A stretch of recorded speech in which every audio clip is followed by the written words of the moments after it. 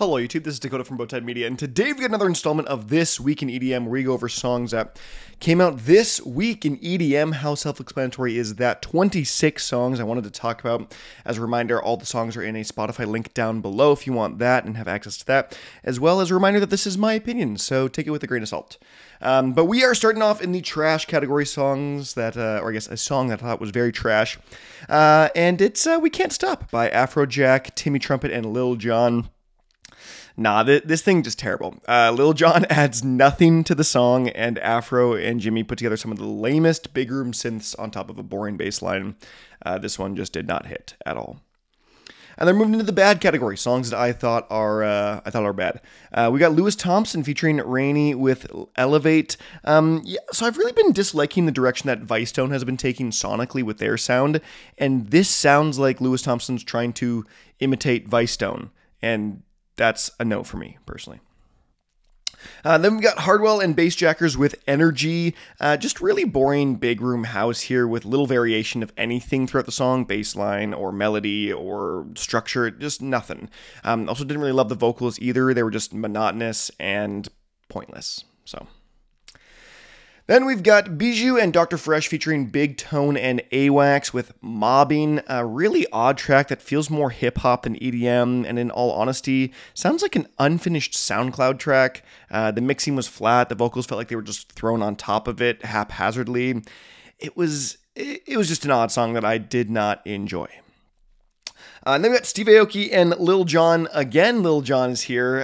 He got a Super Bowl performance cameo, and has 2 songs this week. So with Get Lower, the sequel to the iconic Low, this is Get Lower, but this time it's got Steve Aoki producing it. And this song has just sort of lost all of its charm that the original had. I don't know why anyone would listen to this big room take over the original. Plus the mixing is bad and really muted the melody, the synths on the melody, I think, for sure. Then we're moving into the meh category, songs that I thought were just meh. We've got Zara Larsson with Venus. The Venus album is out now from Zara Larsson, and this song in particular, Venus, the title track, is the most like generic dance pop you could possibly get. This is like the most vanilla, basic commercial song you will hear all year, and that's what I think about that. They've got Marshmello HOL with Movement. Yeah, I don't really know what Marshmello does on a track anymore. He's got a self-proclaimed saying that he's kind of back into the EDM sphere, back to the dance sphere, and I don't know what he adds to these tracks anymore other than his name value. Regardless, this kind of just feels like a run-of-the-mill whole rhythm track, and that's not necessarily for me. Then we've got ARTBAT and Armin van Buuren with Take Off, a very spacey, big room tech house single, I want to say, if you want to combine those two, with like crushing bass lines and big movements. Overall, though, I felt like it didn't do a whole ton, and I think it's just meh. They've got TWERL with SHELLSHOCK from the Hooligan EP that is out now. And yeah, this track is very much just like a product of the modern EDM landscape of this kind of house, trap, bass, fusion sound that Skrillex kind of brought into the sound the past year. And this one in particular does sound like kind of an ISOXO and Knock 2 ripoff of sorts. Not quite a ripoff. I think it's supposed to be more of like a, oh, here are the sounds of today, and be more of a homage, but no, it kind of just sounds like a ripoff, but I didn't mind it either, so another weird one. Then we've got BIJOU and UPSAHL with Thrill again. Interesting style of production from BIJOU here, and I will say the UPSAHL vocals really do match BIJOU's like common themes of the like sexy house and the ooh kind of like whatever the heck BIJOU does all the time.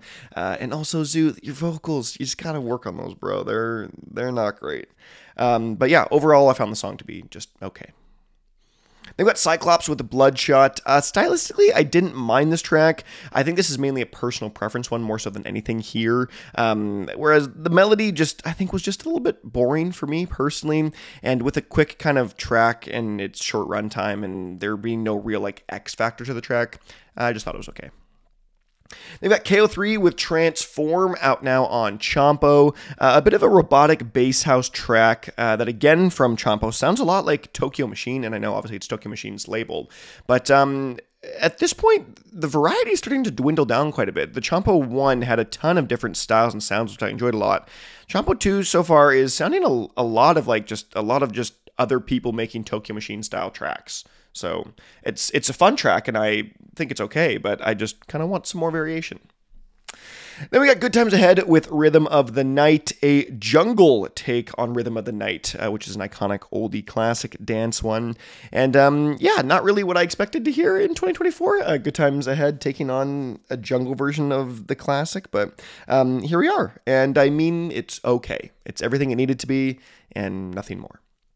And then we've got Holo featuring Aura with Glow. Holo has been edging more and more towards house with each new track he's been putting out lately.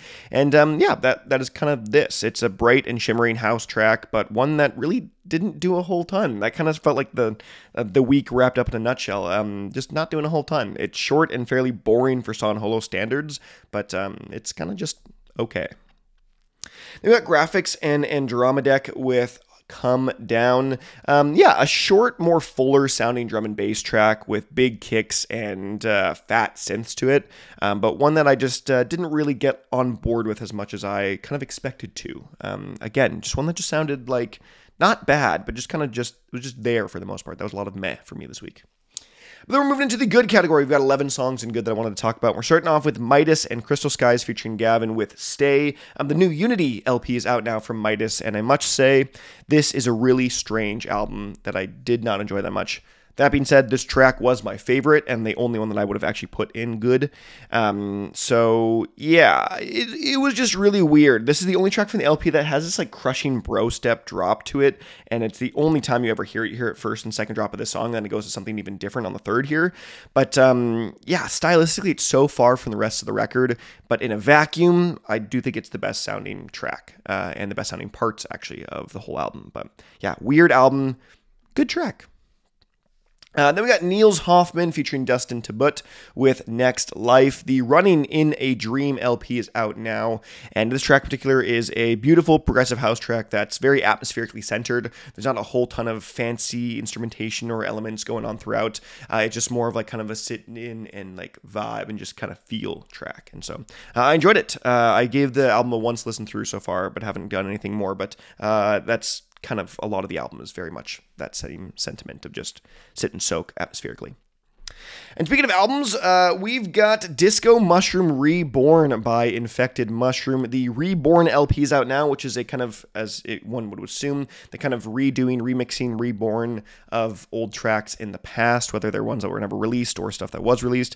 And yeah, as typically as you can get with an 8-minute psytrance track from Infected Mushroom, this is it. Like, it's a pleasure to listen to, and it's good, but it just kind of is the same 8-minute psytrance track, which sounds so bizarre to say, but they all kind of just blend together and sound more or less the same nowadays, especially with an album like this that's like the reborn, the redoing of older tracks. So I enjoyed it, but I didn't find it be a whole lot different.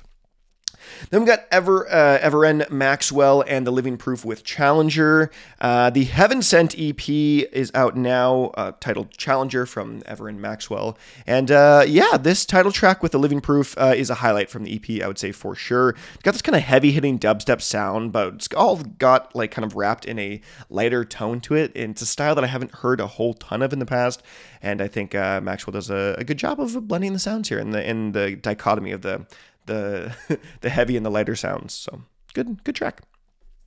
Then got UZ featuring Troy Boy with IBTFY, which I can't even remember what it stands for right now. But yeah, for how structurally empty this track is with no vocals and relatively few unique track elements, it's kind of a banger of a trap track with really fun tropical Middle Eastern vibes to it. I think this song had the chance to be a whole lot more, but wasn't in the end. But I liked what I did get from it, so. Then we got Scro and Underbelly with Right Back, another killer collab from these two, and I'm just realizing now that these tracks are going to be a part of something bigger. There's a whole new label, I guess, now called Scrobelly, or I don't know if that's just how it is on Spotify, but yeah, super unique, same with the last one, with a mixture of like acoustic, down-tempo, electronica, screamo in the end as well, too. It's like a weird mixture of everything, a genre fusion of sorts, and one that I enjoyed. Then we got Shy Girl featuring S.G. Lewis with Mr. Useless. The Club Shy EP by Shy Girl is out now. And yeah, this track in particular is a very bright and nostalgic house track that just screams 90s dance. It just screams 90s dance through and through with everything, and was quite fun. So I enjoyed it. Then we've got Lemaitre with Time. The Red EP is out now, and I feel like I've been saying that name wrong for a long time. I feel like it's Lemaitre. I don't know what it is exactly, but I always say Lemaitre. But yeah, they're back from a kind of slight hiatus, like a couple-year hiatus here. But it is a lot of the same here with this kind of comeback of sorts, if you want to say that, but in a good way. The whole EP just sounds more or less like Lemaitre's bread and butter electro-funk sound, and that's something that I was on board with. Then we got Blank and Grant featuring Your Friend Holly with Heavy Heart. Structurally and mixing-wise, this track feels a lot like a Blank one, which this is from a Blank EP coming out soon, Emergence. But sonically, this feels more Grant-like, and the actual drops and melodies sound a lot more like Grant. And so, all that being said, this sounds like just a Grant song, but just a little bit more neutered. And I don't mean that in a really bad way, like slightly bad, but not really bad. I just feel like, I don't know, Blank brought some stuff here that was just felt it kind of brought it down from a really solid Grant song to just be an okay, fun song. So it's got flashy Grant elements all throughout, but it just kind of packs a weaker punch than it normally does for me. So an odd listen, I would say, for me, but I enjoyed it. And our penultimate track of the week is Louis the Child and Memba with I'm Not Giving Up, a jittery future-based track with some really subtle but nice sound design all throughout here. It's mainly in the back end, or like the in the back of mind of the track here, but stuff that I think was really important to the success of this track. But yeah, this one was simple and it just hit in all the right areas for me. And the number one track of the week, in my opinion, was Castor's Choir of the Banshees, I should say. The Sorcerer's Symphony EP is out now, and it is incredible as a whole, I would say. I love it. Sadly and ironically, this is my least favorite track of the 5, and this is the number one for the week for me, so that's how much you know that this is a great track. But yeah, it's the only D&B cut from the EP, and it's a good switch up in tempo from the rest of the project being slotted right in the middle. But yeah, other than the chanting vocals, that's fairly standard for the rest of this. I keep using that, I should not use that word, but that you hear a lot throughout this EP. It's kind of just a regular D&B track, a hard-hitting, well-produced, good mixed D&B track, just with those chanting vocals on top. So it slots in very well with the rest of the EP, and I did enjoy it quite a bit. So but yeah, that is it for this week in EDM. Let me know what you think of any and all songs in the comment section below. But other than that, I'm Dakota from Bowtied Media, and I'll see you guys in another video.